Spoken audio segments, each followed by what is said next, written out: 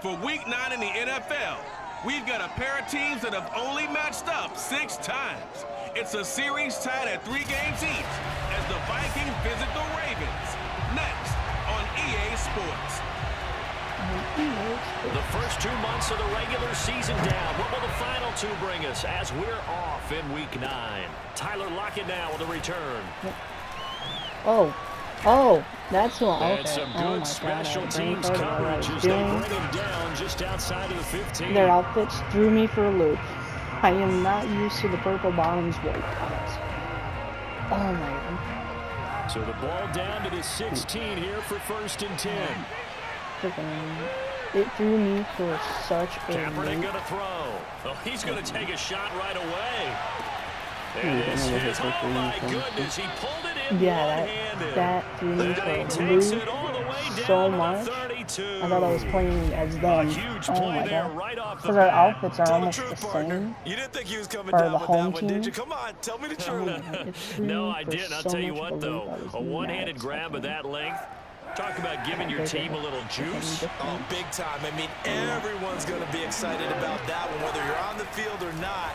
It permeates its way through the entire team, and I can't wait to see what they do on the next down. Now a throw to the end zone on 1st down, but it winds up incomplete. After the incomplete pass, here now is 2nd and 10. Working from the gun, it's Kaepernick. He'll let this go for the end zone. Ravens. And that would get a wind up incomplete. Nearly an interception in the end zone. Probably should have been. 3rd down coming up. Not the desired outcome, but probably won't be the last time we see him take a shot downfield. Those bells are just so... And that nearly an opening drive INT, but it does fall I get to kick incomplete. it. Yes. Not the way you wanted to start this ball game as it brings up 4th down.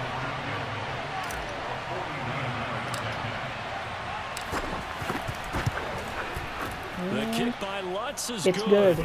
And the Vikings have a 3-0 lead. Had just the one big play on the drive, but that was enough to put them in field goal range. And one big play of what they hope will be many others throughout the game. Every team has a different target for the number of plays like that, those explosives that we talk about. That allowed them to put points on the board on that drive. Let's see how the rest of the game goes. Following the made field goal, Lutz to kick it away. Taken in at the 3. And makes it across the 20 as his guys will set up shop at the 23-yard line.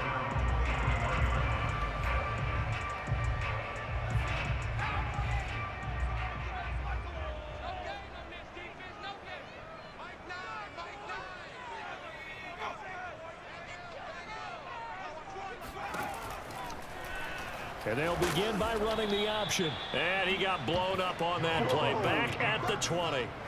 It was Harrison Smith there up from his safety spot to make the play behind the line. This defense is a difficult one to prepare for, one of the best in the league. They'll come at you from all angles, and they did a nice job there stopping him for a loss.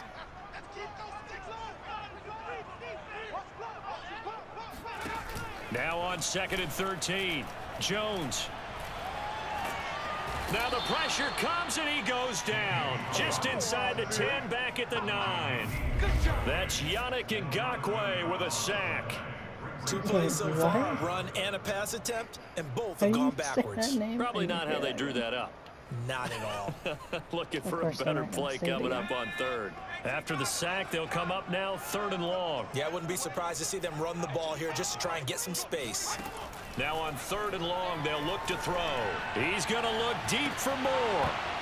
And unable to connect, incomplete. Give them credit, they took their shot, but it's going to bring up 4th down. The Ravens send their punter out now, as his first punt will come from inside his own end zone. Oh, some strong running. 35 yards that time on the punt, and out will come the offense as they take over. The Vikings taking the field here for their 2nd drive of the game.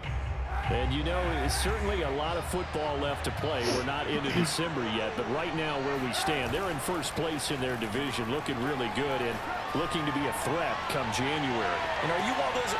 It's caught in the end zone. Touchdown, Minnesota. DeAndre Hopkins with touchdown number 20 on the year. And the Vikings are able to strike quickly to add on to their lead. Pretty good job. Quite a show of arm strength right there. That was in the air for a long time, and it was on target, too. And as that ball was hanging in the air with the receiver streaking downfield to meet it, here in the stadium, you could just sense the crowd thinking, oh, no. And their worst fears were realized as that one turned into a long touchdown. Will Lutz on for the point 10 after. to freaking nothing.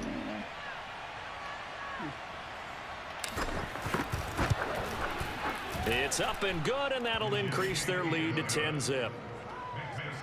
They certainly made quick work of that, ultra-quick work. One of the fastest drives you'll ever see, just one play resulting in the touchdown. So an early 10-0 lead for them now as they kick it away. From the 6. And he'll go down as this drive will start at the 25-yard line. The Raven offense set at the line for this next drive. And they were winners the last time they took the field, which was 2 weeks ago. They had the open week last week, so this is a squad that should be really refreshed and ready to roll. I would agree, because when you get that open week after a victory, it does wonders for everyone. Obviously, your body, get a chance to heal up, but your mind as well. You feel good about winning, so now you can get away from it for a few days, put down the playbook, you know, turn off the film. Just be you. Enjoy that time away, and then you come back ready to go. This defense for the Vikings, they were very good in the win over Dallas a week ago. And no matter what's done throughout a ball game, it always comes back to blocking and tackling. That's the essence of football. But I think it's hard for people to understand just how difficult it is to tackle, especially open field. Very few missed tackles on tape that I saw last game. This team does a nice job of getting their opponents on the ground. So they give up the completion there. But defensively, Charles, you're going up against a quarterback here who's had some moments, but really a lot of ups and downs in the early part of his career. What's the plan against a guy like this? Well, you want to rattle him first and foremost. Bring some people at him, a couple extra guys in the pocket, see if he can handle it. The second thing, you want to make him think. Show him one look. Go. And he fires one that's intercepted. Picked it off by Casey Hayward. And he will take this one home. It's a touchdown. It's a touchdown. It goes without saying, but I'm going to say it anyway. That's a ball he would like to have back, and it lands right in the lap of the defender from there. He doesn't have very far to go before he gets to the end zone, and he got there in a hurry.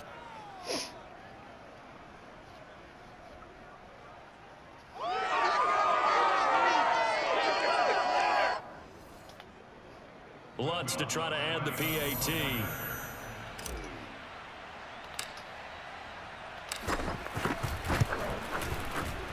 He's got it, and it's 17-0.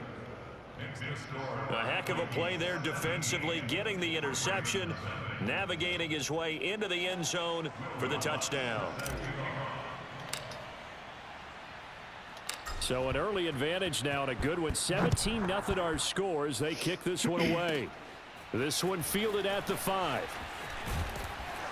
And he'll get it up across the 20 to the 21-yard line. The Baltimore offense at the line, set to get going. And fresh off the pick 6, they've got to forget about that quickly. In this case now, the guy throwing the ball, he's got to be like what we talk about with defensive backs who get beat for a long touchdown. Short-term memory, right back out there doing the things that he does best, and knowing that taking care of the ball is paramount. Here's his opportunity. It all comes back to those defensive backs for the former DB, right? I don't know where that comes from. It just kind of emerges out of me for some reason. It's deep in there, right? Yeah. This will be a short gain of 3 before he's brought down at the 22.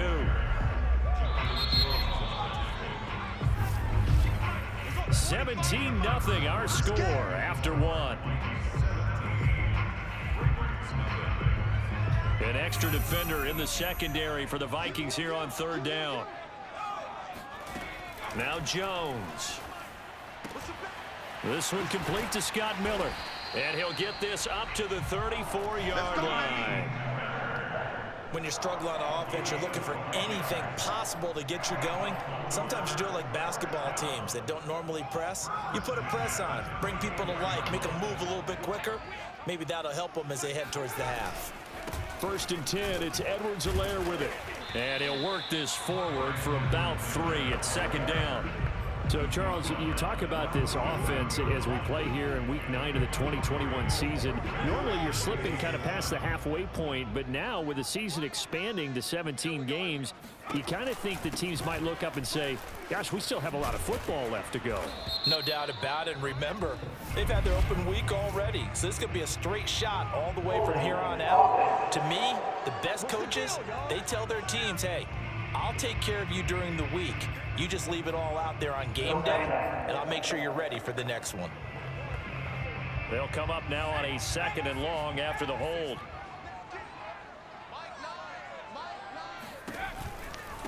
They'll run here with Edwards-Helaire. And the running lane's non-existent in this first half as they'll stop him behind the line. They lose 2 on that last play, so things get even tougher. 3rd and long coming up. Some of these play calls, I think they're a little conservative, but you know me, because it's easy to sit up in this booth, right, and make all the calls and think I'm going to be correct. But I would like to see them open things up, because otherwise this defense is going to gang up on the run and shut them down.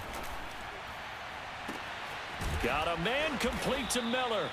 And he'll be taken down, but not before they work it across midfield. You know I'm going to lean towards the defender, right? You know I'm going to do that. I know. That's a tough situation for him as I see it. But the truth of the matter is, that ball was not streaking towards him. Had a little arc on it. He's got to find a way to get his head around and make it. I'm used to the freaking purple on top and then white on the bottom. I'm not used to the purple on the bottom and white on top. And this has been a nice answer to the touchdown drive against them a few minutes ago because playing they've come out and every reestablished the tempo. A nice throw there, and they're putting together a very strong drive as a response.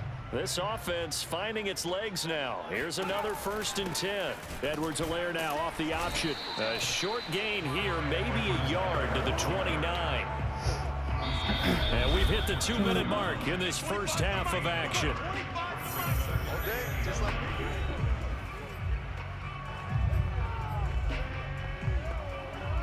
A reminder, once we hit halftime, as we do all season, we'll send it down to Jonathan Coachman in Orlando. He'll have all the stats and scores from games in progress around the NFL. The best multitasker in the business, the coach.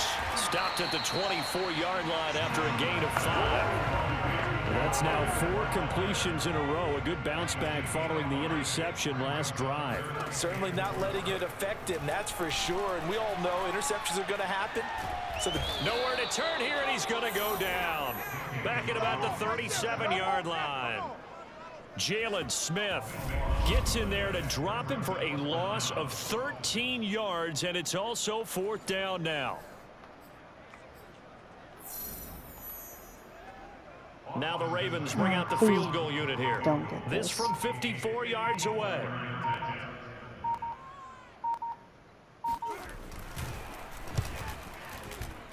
And that one's not going to get there. Not enough juice, an ambitious effort, but it's well short. And this score will stay right where it is. And that's the risk of the long field goal miss here at this stage of the second quarter. You give up great field position.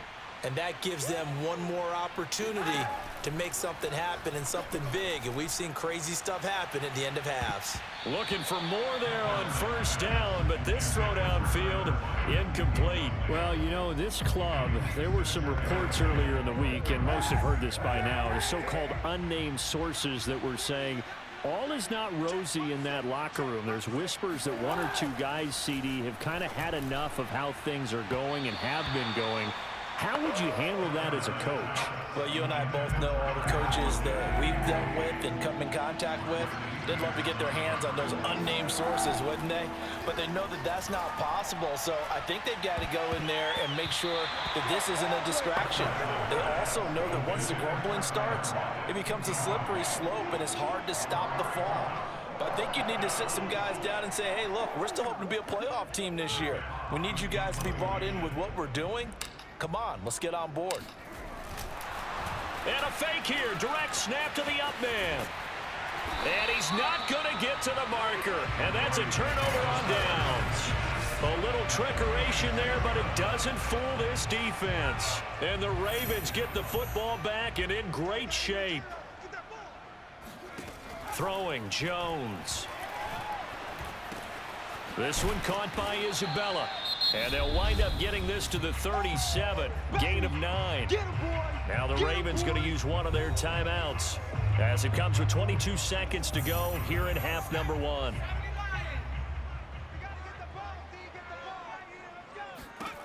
Looking to throw again on second down. Jones over the middle. That's hauled in by Isabella. The Ravens going to use the second of their timeouts as they stop it with 16 seconds to go in half number 1. Back-to-back good plays have them on the move on first down. Looking to throw. Jones. Throw right side going to be caught by Waller. And down inside the 15, shy of the 10. Now a timeout signaled for, and they'll get it with 10 seconds to go before halftime. First red zone chance now for the Ravens. They've got a 1st and 10 at the 11. They'll look to throw again. Now a swing pass. It's Edwards-Helaire. And he gets halfway home from the 10 to the 5 on a pickup of 5. So we hit halftime with our visitors, the Vikings, taking the lead to the locker room. As we'll send you down to Orlando, we check in with Jonathan Coachman for our EA Sports Halftime Report. Coach. Okay, all right, Brandon, thank you very much. Hi again, everyone. Let's get you caught up with what's going on around the NFL as we are officially into the second half of the season. We'll kick things off down in the Bayou. NFC South matchup between Atlanta and New Orleans. And it's the Falcons who are out in front in the second quarter. Mac Jones with a couple of touchdown passes. From there, let's head to AT&T Stadium as we check out the Cowboys at home in Dallas. And they trail the visiting Denver Broncos in that one. Patrick Mahomes has thrown a touchdown pass there. Lastly, let's get you to Charlotte, North Carolina. Check on the Panthers at home at Bank of America Stadium. And they currently trail in that game against the visiting Patriots. The Patriots still in a dogfight, but this would be a good victory for them if they could get it. With that, we take a look at the next-gen stats in that first half for the Vikings. And even though they've got the big cushion, I would imagine they'd like to see a little more out of their passing game. Pretty pedestrian numbers through 2 quarters of play. Meanwhile, for the Ravens, they did not have quite the same amount of success in the passing game that their counterparts did, as you get a look at the numbers there. Both teams going back through their game plans, making their final halftime adjustments. And for the call of the second half, we go back up to Baltimore and rejoin Brandon and Charles. All right, Coach, thank you, and we welcome everyone back for quarter number 3. The Ravens set to receive the football, trailing here as we resume action in the third quarter. This will be fielded inside the 5. And he will make it to the 20-yard line and no further.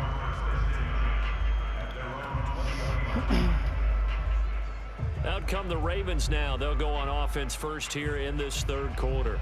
And you have to think, Charles, down 3 scores already. They need to play an almost perfect second half to have a solid chance.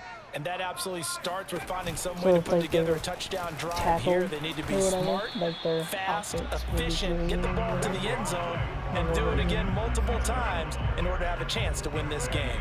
The last run got a couple. Here's 2nd and 8. Back to throw. Jones. Throwing middle, but it's incomplete. But the passing windows are just not there. That's just another example of how great this defense has been all game long. And that's exactly what a top 10 defense can do. They can really change the game tempo and frustrate you as you try to execute offense. In trouble here, and down he goes. Back at the 8-yard line. Sam Hubbard, he's the one to get him, and that is sack number 7 for him on the year. I think we've seen this before. If someone's down 3 scores, that situation there, it's just going to add to their growing frustrations, don't you think? Yeah, bad number 3 right now. 3-score game, third quarter, 3 and out, not what they wanted. And you can tell on the sideline, those faces are getting a little bit longer as this one goes. Now it's Lockett. A very good punt, but a 16-yard return. And possession will switch hands, 1st and 10. So here are the Vikings to take over. Their win streak at 6 coming in and counting as they've got the lead right now beginning this drive 1st and 10. Don't you think about it. And that nearly their first pick of the game, but it falls down to the ground incomplete. We're in Baltimore, 3rd quarter action, 2nd and 10. The first carry now for the BYU man. It's Jamal Williams. Oh, he's got some breathing room. And he is finally brought down at the Ravens' 10-yard line. A big pickup there on the run. He had his eyes on the end zone once he hit the secondary, but they're finally able to slow him down. Yeah, and I've got to look at this one from the defensive point of view. You just mentioned finally able to slow him down. They've got to figure out a way to make that at the point of attack, at the line of scrimmage, because once he gets through, he's shredding them.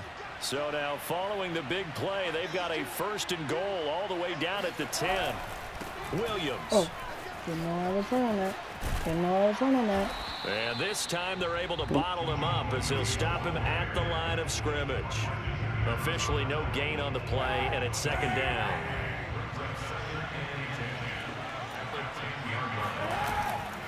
They give it to Williams right. Jesus. And they'll go backwards here, losing yardage to the 14.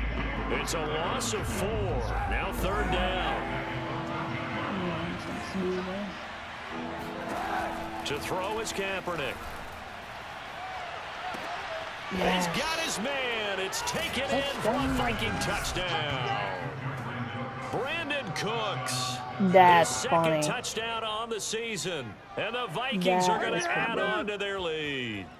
And a great example there of just getting the feet in a tough spot. It seems like every year these guys get better at this. Well, I think the drills get better that they work on, training camp, off-season work, OTAs. But also a lot of these guys have dance backgrounds, ballet backgrounds. And we remember, of course, all scoring plays need to be verified upstairs. And I think they're going to at least take a look at this. It was in there. They're taking a peek at whether or not those feet were in bounds, and obviously a big call here in the end zone. And not just the feet. How about the hands? How's the ball possessed while the feet are hopefully getting down in bounds? That's what they're trying to look at to see if it all comes together. The foot was in the freaking thing. The dude fell in the purple. After reviewing the play, the ruling on the field stands. So they called it a touchdown originally, and this will stay a touchdown after the video review, so they had it right. I'll quit this as soon as possible. That was a freaking thing. God. Lutz with the extra point, 24 and the lead is now 0. 24. So that drive spanned 5 plays, and it all culminates in a touchdown for Minnesota. 2 minutes till 4th quarter. So. After the touchdown, Lutz to kick it off. Yeah, I'll talk to you tomorrow. Okay. A fairly short kick from the 14. And out a little across the 25 to the 27. Let's go. Let's go. And Baltimore's set for this next possession. They have been struggling. I would imagine at halftime they went through some possible changes. Well, those changes aren't working, so now where do you go? I think that now it's much more in their head. And what I mean by that is just the Vikings after him, and they get there for the sack. That one will set him back nearly 10 yards here on 1st down on the sack. He was still looking through his progressions and going through his receiver options, and while he was doing that, the defense got to him quickly in the pocket. And it was a great example of zone coverage, well executed, well coordinated. All the receivers were covered, and he couldn't evade the rush back in the pocket. They lose 2 on that last play, so things get even tougher. 3rd and long coming up. Well, sometimes despite the best planning, the defense actually has a plan as well, and they blanketed everyone on that play. They were able to close it down and spill him for a loss. Got some room at the 30, and finally brought down at the 34-yard line. They get a big amount back, 18 yards, but they'll still look at a 4th down now. So much about this game is just understanding situations and then having to execute, isn't it? Guard the 1st down sticks. Don't let them get there, and they rallied and made the tackle.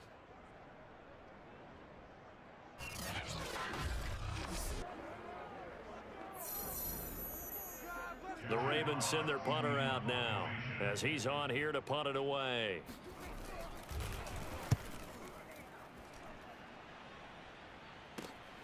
Returnable for Lockett. A nice return there of 11 to help mitigate a good punt. And the Vikings now heading onto the field. And for them, a touchdown their last go-around. Obviously, they'll be hoping to do that again. And when you start plotting for this drive, when you start thinking to yourself, okay, what are we going to do? You don't go away from what you did before because that worked, but you have to be prepared for wrinkles and counters because you know they'll make some adjustments. A big play that time through the air. 35 yards. And that is going to do it for this third quarter of action. You are watching the NFL on EA Sports. So from the 39 now, they'll come up on a 1st and 10. A give to Williams, running right. And a pretty good run there as he gets 7 down to the 33. Now, I think we can get used to seeing more of that in this fourth quarter, especially if they're having success on the ground like they did there. Yeah, I think back when we met with the head coach in preseason, and all he talked about was building a bully. And I think it was this situation he was envisioning. Trying to ice a game, plenty of time left, but being able to give the ball to his big... And he will score. Touchdown, Vikings. Jamal Williams hitting double digits with his 10th touchdown of the season. And the Vikings add on to their lead, and it's looking like that win streak is going to extend another week. Lutz will look to add the extra point.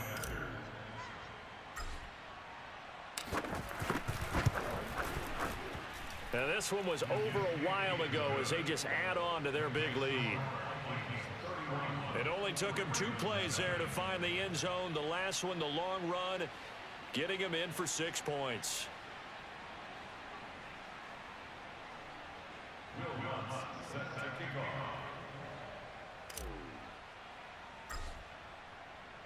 After the touchdown, Lutz to kick it off.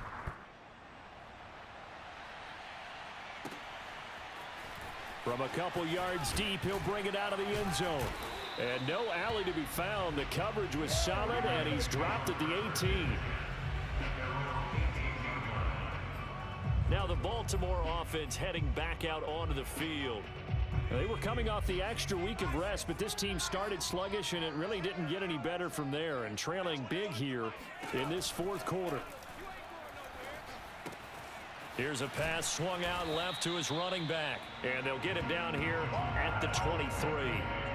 Give him a gain of 5 on the completion, and it'll bring up a 2nd down. One thing I think that's safe to say defensively, the tackling's been really good. And because of that, it's been very, very hard for them to move the ball because you're not getting the benefits of run after catch. They're tackling them almost on the spot. That means they have to run extra plays, harder to move it. Now a deep ball there on 2nd down, but it'll wind up incomplete. The Ravens on 3rd down, 3 for 7 so far in this game. This will be 3rd and 5. Looking to throw. Jones. He'll find his tight end. That's Waller. Call it a loss of 2 there on the play. And that'll bring up 4th down. Excuse my snarkiness here, but isn't the idea of completing a pass supposed to mean you get downfield and gain yards? Especially on 3rd down. Yeah, that one. How about the defense? Figured that one out in a big way. Yeah, they completed it all right and lost yardage. And he'll be taken down, but not before they work it across midfield.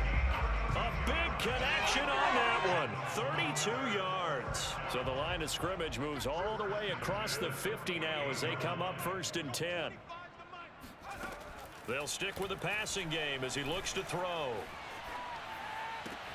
It's caught. It's Miller. And he is out of bounds inside the 35.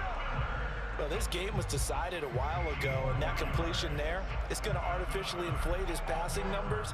So right now, the only one really applauding probably his agent as he thinks about angling for a new contract. Now he's going to swing this one out to his running back. Stops short of the 25, but that second effort got him a couple extra. Now that's the type of play that gives you a chance to win. Nothing forced downfield where you don't have a guy open. Swing it out to the back, maybe even check it down, whatever you want to call it. Gain of 5. You're just trying to get 4 on first down. They're ahead of the chains now. Here's a throw to his running back. It's complete. Oh, the ball is out. Edwards-Helaire lost it. And this belongs to the Vikings.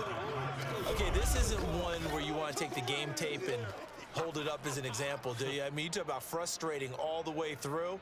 And that last error, I think that crystallizes it, doesn't it? Absolutely. That's been representative of their entire game still being shut out. And now out comes Minnesota. And they have to be feeling pretty good. Comfortable fourth quarter lead as they take over following the fumble recovery. They'll try and run down some clock with Williams. And some space here. Escapes the defender. And they are going to score again. Yet another touchdown as they just add to their totals.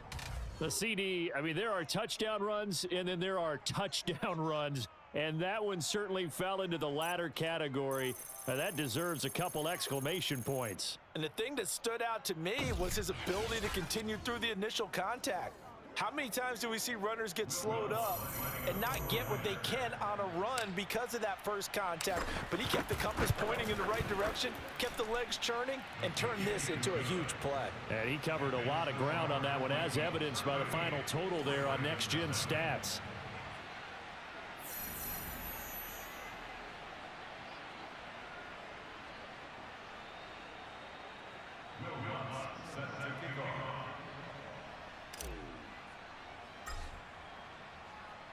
After the touchdown, Lutz to kick it off. Fielded just outside the goal line. And he'll get it up past the 20 to about the 22. Just 2 minutes remaining here in the fourth quarter of what has been a one-sided affair. So it's Raven football here as we welcome you back. They've got a 1st and 10 as they search for a late score. Here's a throw out wide, complete to his running back right side. So they'll get nothing out of that play, and that'll make it 2nd and 10. Well, that was a simple throw and catch, but even with that completion, 0 yards gained, so they're behind schedule on down and distance. I think they were hoping to get it to him. He could make a man or two miss, but that window closed quickly.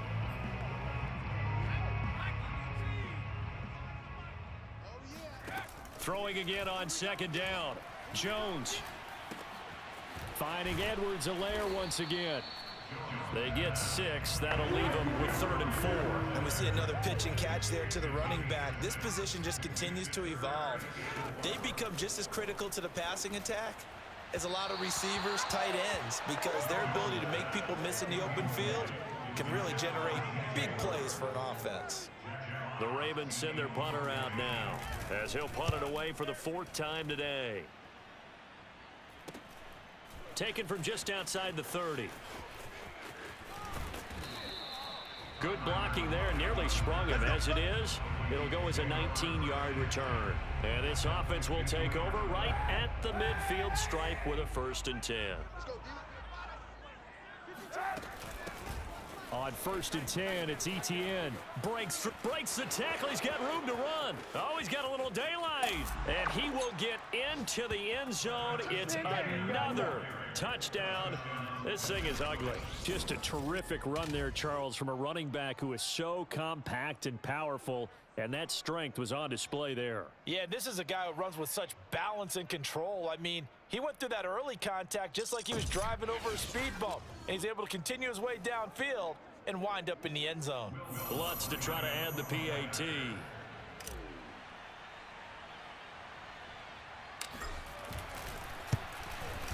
And this one was over a while ago as they just add on to their big lead.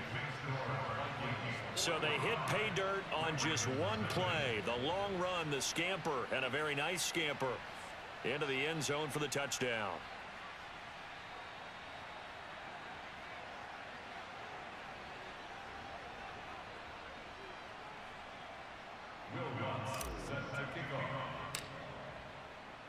After the touchdown, Lutz to kick it off.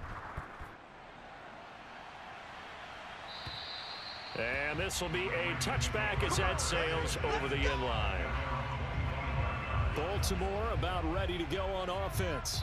We certainly had a sense coming in here that these guys were in for a tough one on the road. That has been how this ball game has played out. They trail big as we continue on now here in this fourth quarter. Oh, he dropped it. And that's pretty indicative of the way this one's gone. Well, it just seems like all game long there hasn't been a lot of sync quarterback to wide receiver on this side of the football. They haven't been on the same page, quarterback and receivers. Heck, they haven't been on the same grease board when you draw plays up. They haven't been on the same surface tablet that you look at on the sidelines. Nothing's worked for them. They've got to find a way to start matching each other's movements. Here's Jones on third down. Trying to fit it into Moore, but it's intercepted. Picked up by Jonathan Jones. And his guys are going to take over at the 39-yard line. Yet another mistake after the interception there. And, gosh, you look up at the scoreboard. They just got to be thinking this one cannot get over fast enough. It certainly can't. And also what happens when you get this big of a deficit, you're supposed to make all the right throws, right? You're supposed to try and obviously get the ball to your own guys. But being down this big, you also take even more chances. And in this situation, that hasn't paid off for them at all. On the other sideline, jubilation and laughter.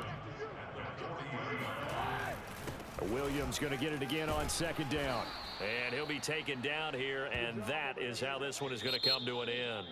So the final seconds have ticked away in this Minnesota victory. And I tell you what, Charles, this might be about as good as it gets. They were incredible. Yeah, offense was in fine form. The defense threw the shutout at them. I think they worked in concert together. What I like about the offense was they held the ball pretty well. You know, time of possession, exactly what they were looking for in this one, and that helped out their defense. Didn't have to be out there the entire time. So when you do that and you're out there fresh playing, off a little extra spring in your step, and it showed up in this one. They had a ton of spring in their step. Impressive victory. So for Minnesota, they moved to 7-1 on the year with the victory. And another road date awaits them next week as their opponents will be the Los Angeles Chargers. Meanwhile, for Baltimore, the struggles intensify as they drop to 2-6 now on the year. And they'll look to regroup next week as they head down to Miami to take on the Dolphins.